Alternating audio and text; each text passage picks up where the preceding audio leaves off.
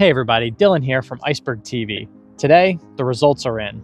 You guys voted that you wanted the next video on this channel to be this Halo Mamba compared to this Proto Glow Gorgon. If you want to be involved in the voting of the next video, make sure you subscribe to the channel, and then you'll have the opportunity when I post in the community posts, you can vote on what video is going to actually come next on the channel. I do also have the world famous 138 gram G-Star Mamba to compare it to as well. This is the world famous G-Star Tina Mamba number 5. I've never thrown a Halo Mamba, so this is actually a disc I'm really excited to check out. Not too atypical for Mambas. It's not quite flat, not quite super domey. Definitely not a pop top. Definitely a bit less domey than the G-Star guy. After I throw them once, I'll show you these side profiles, but we got water on the right. One or two bad throws, and we could easily throw one of these guys in the water. So we're gonna try and hang them on the left side, see what kind of turn we can get out of everything. This is the Proto Glow Gorgon first.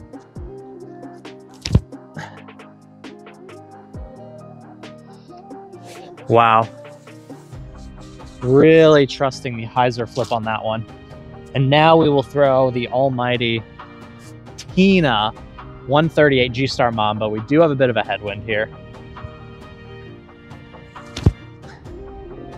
Oh, she gone. Don't go in the water, hit the bridge. Perfect, we skipped right off the bridge. I think the bridge saved it from going into the drink. And now we have the Halo Star Mamba, which actually has this sort of sneaky pink in the halo there, so very, very cool. I'm hoping this is a little more stable than that G-Star guy was.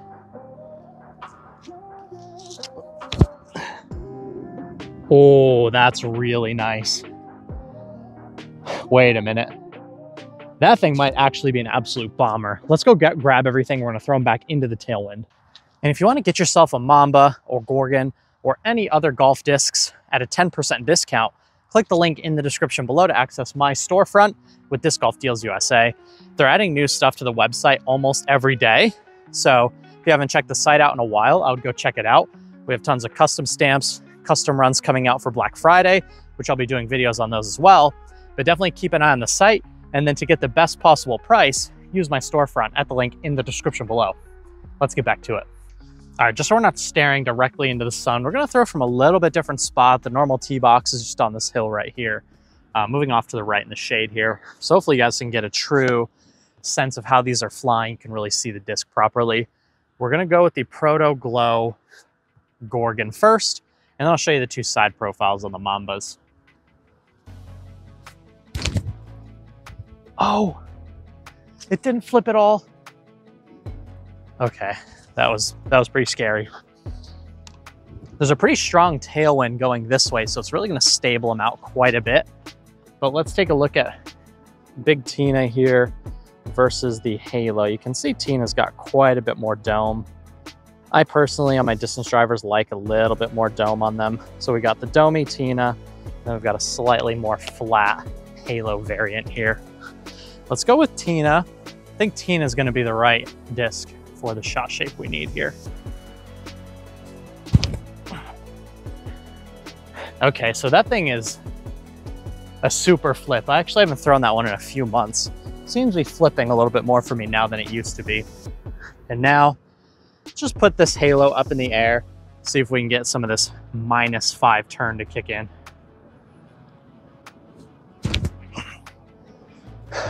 That is so nice. Wow. The Halo Mambas are absolutely fire. I'm actually really enjoying this disc so far. The Innova Gorgon has been one of the hottest drops of the year.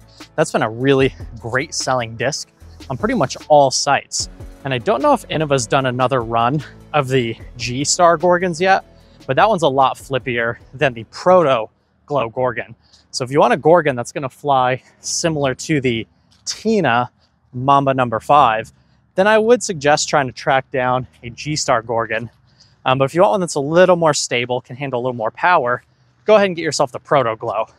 By no means is it gonna be an overstable disc, but it's gonna be a lot less flippy, a little closer to neutral than the G-Star would be. All right, let's power up a little bit more here. Headwind, I can really feel it coming in from this side. Can't feel the tailwind too much from that side, but standing right here, I can feel a pretty strong wind pushing right at me. Proto Gorgon, again, not as slippy as the G-Star, but man, this has been one of my favorite drops the entire year. These things are awesome. Easy turn,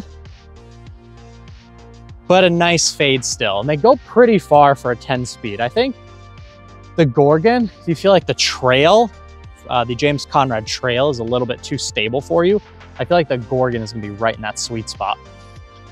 Now we've got the G-Star. We're gonna have to crank the hyzer to max here. Even on that much hyzer. Oh, does she fade? We hit something and kicked back to the path at least, so Tina did not go for a swim there. Then we've got this Halo guy, man, the Halo Mamba. I've seen a lot of people throwing these out on the course. This one's a 169 and it's still pretty stable. Like pretty much stable enough for full power flat throws. Very similar to a Wraith for me. Oh, it slipped out. The one thing about the Mamba is it's a lot more shallow than a Wraith or a Destroyer. And I feel like every once in a while, that shallow feel may get in the way of performance for me just a little bit. But overall, flight-wise, the flight is amazing. But it's probably just a touch too shallow in the hand for me. All right, last throws of the day here. We got a nice low ceiling here. I'm just gonna try and punch these on a flick through the meat of the gap. Little bit of height on them, nose down. See if we can get them to pop up and get a little bit of a turn here. The Gorgon for this shot for me is one of the standard setting discs for these hyzer flip forehands. So I expect the Gorgon to do it pretty well. Just, I mean, textbook. It's so good for that shot. I love the Gorgon for those hyzer flip forehands. Now, Tina, if I can forehand Tina, I'm the best forehander of all time. Ooh, a little too much height. Needed hyzer and height to fly. We don't quite have the height to work with here. Now I'm really curious to see, does the Mamba get a similar flight to the Gorgon here? Getting that shallow feel in hand, I probably like the feel in hand of the Gorgon a bit more. But let's see what we can do with the Mamba here. Oh yeah. Not quite enough height on that shot, but you can see it picked up, found the nose angle you're looking for. With a little bit more height, that thing would have went absolutely super far. I think flies for days if you can get it on the right angle. The flight numbers on the Mamba can be potentially misleading for some. And I feel like the Mamba is one of those molds in particular where if Innova produces champion Mambas, they should probably put them at a -2 or a -3 turn. If you get one in the G-Star plastic in the super lightweight, maybe they should change the flight numbers to -4, -5. But the Halo Mamba is really just like a -1 or a -2. So we have like a 3 or 4 turn difference depending on what plastic you're getting here. And look at this, I haven't seen this guy in a long time. Got a stray pepperoni running around here. Go check out a Gorgon, go check out a Mamba or any other discs over at Disc Golf Deals USA. If I have to pick a winner of the battle, it's got to be the Gorgon all day long. I do like the Mamba for the shot shape, but the feel in hand, just a bit too shallow for me on both sides of the game, backhand and forehand. I feel like the Gorgon is going to give me the flight I'm looking for, but also has a feel in hand that I can be truly confident in.